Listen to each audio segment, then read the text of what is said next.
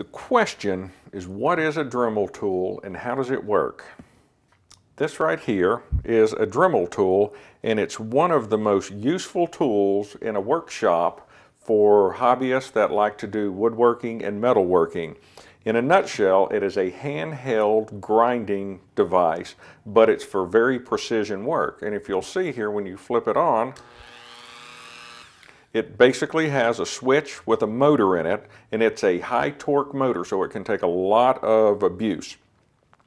And it can cut wood, it can cut metal, it can cut glass, it can cut laminate.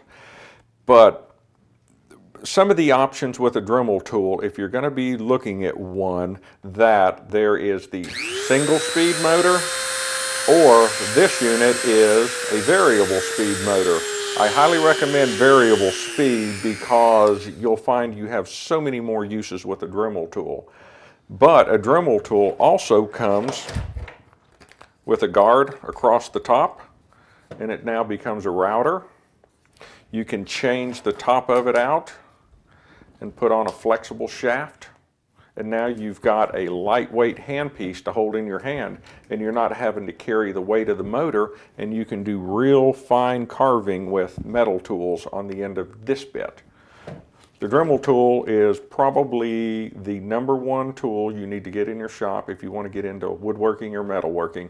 I recommend it highly.